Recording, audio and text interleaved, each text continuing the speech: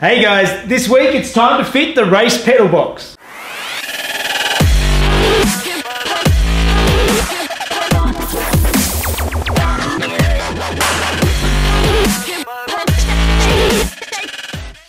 Alright, as much as it's been fun to sit out here during the last week making vroom vroom noises, having your seats and everything in the car, it's time for it to all come back out again so I can start getting these pedals installed.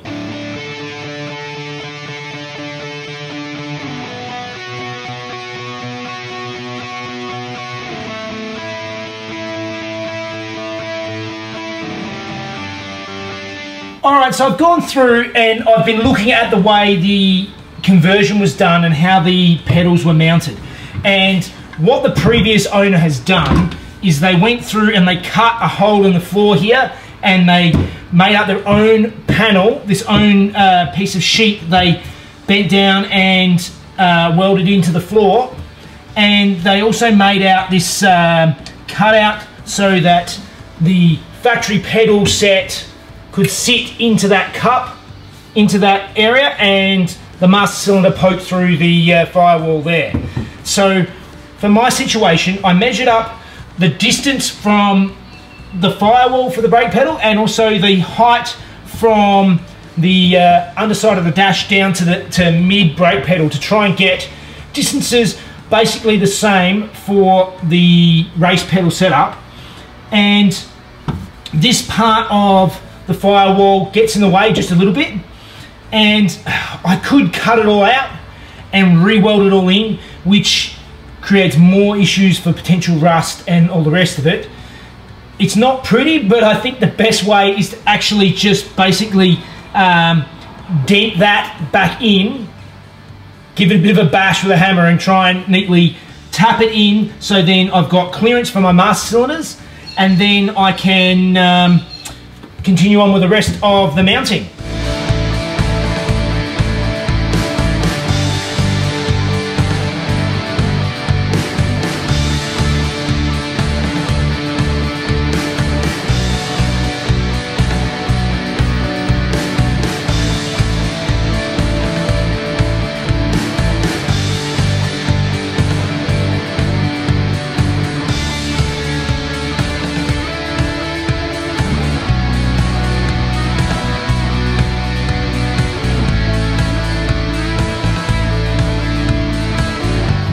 Let me just take you through what I've been doing. So basically what I've done is I've welded up the hole for the old master cylinder, so that's all flush. I use this old piece of brass which I propped up with the jack underneath the car against these holes so I could weld against it and the welds don't stick to the brass, and I've filled the holes up so that's all tidied up, so the old holes are all patched. Alright, so the next step is to work out exactly how I'm going to mount this pedal box onto the floor so I can put it in, remove it if I have issues. What I've come up with is I have a piece of square tubing. The pedal box will sit onto this square tubing, and I've drilled holes through the pedal box so I can drill some holes in the back of this and weld in some captive nuts into this square tube so that I can bolt the pedal box there, and this piece will be welded onto the floor back down here. So it should give me a nice secure base to mount the pedal box to.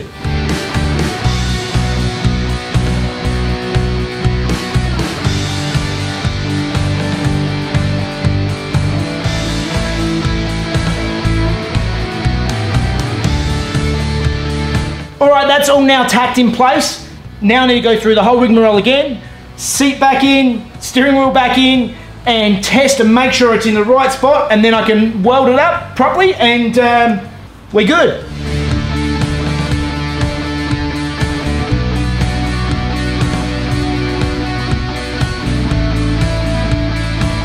Alright, let's take you through what I've done in here now. I cut this piece out to be the front mount for the pedal box, and I got the measurement for this end, it's pretty good, but for this end, well actually there's a hump in the middle of the floor, and this end is miles off. So I'm gonna have to do a take two on this and actually trim it to the right size so it actually fits properly.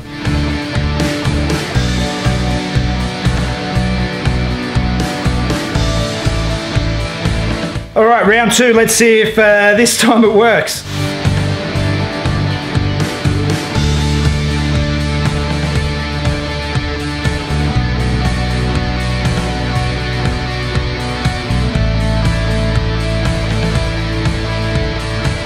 All right, there we go. I'm pretty happy with those welds. I think they're more than strong enough to hold the pedals in place, and I don't think they're going to go anywhere. Just wait for that to cool down, and then I'll unbolt the pedal set, and then I'm going to reach in from up under the smuggler's box and do the back edge just to tack them all down so they're not going anywhere.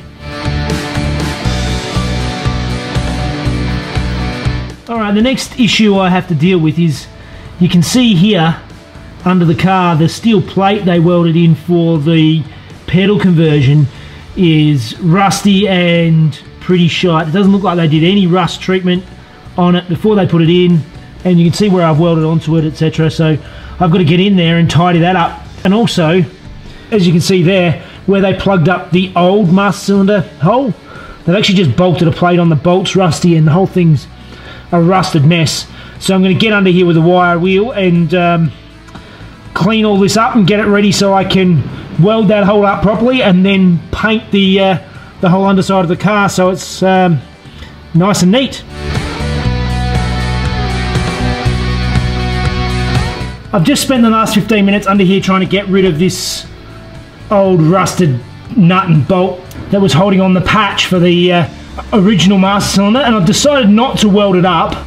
I've just kept the plate in there. I'll paint over it with some stone guard, but I put some new stainless nuts and bolts that will mean that if somebody does want to convert this car back at some stage, they don't have to at least butcher that side. They're still going to have to do something with this mess that they've built up, put in over here.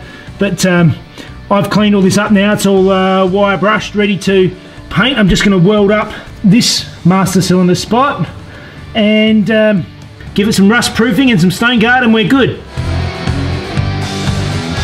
Alright, and that welding under there is hideous, but it should well and truly seal up that hole now, and now with a bit of rust proofing and some paint. And while I'm waiting for that all to dry, I'll just give this area a nice big scuff and get it masked up ready to paint.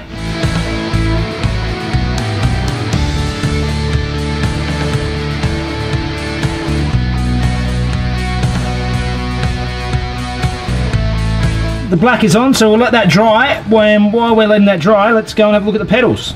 Next thing I have to look at is these pedals. I was notified by one of you guys who've got the same pedal set in their car, and he mentioned he never had a problem with the master cylinders leaking, but what he did have an issue with the first time he drove it was that the pedals hinge on these very thin sections just here and here. And I can see what he means, that there's not a lot to them, and the first time he slammed the brake pedal hard, this whole section bent. So my challenge now is to reinforce this, but not get in the way of the mounting points or get in the way of the pivot bolts that are here. So I've got a bit of angle iron here, and I might have to trim and cut up some pieces, but basically get in and reinforce these edges of the pedals so that they don't bend. I've been looking at methods to try and reinforce the pivot points of these pedals, and what I've come up with is I'm going to have to do each pedal separately, because the clutch pedal is designed for the 911's cable clutch, so it has an extra length down on the base here that actually I'll have to attach the clutch cable to, so when you press the pedal down it'll pull the cable. So I don't have space underneath this pedal, but there's plenty of space above in front. So what I'm going to do is I'm going to put a flat bit of plate and bridging across and just tying it in. So it's not just this flimsy piece, there's a bit of a cross brace across there. And for the brake pedal has quite a bit of room behind it and underneath it. So what I'm going to do is I'm going to stick the angle iron piece underneath the bolt, down behind and along underneath, so it can still function, just gives it a little bit of extra support in behind on these plates. So let's cut out some bits and pieces and start tacking it in together.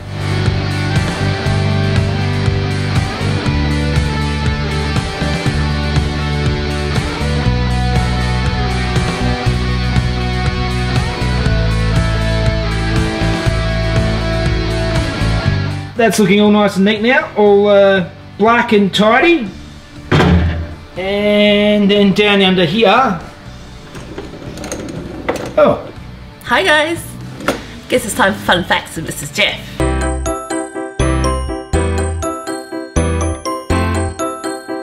Did you know that Porsche is one of the most, if not the most reliable car brand in the world?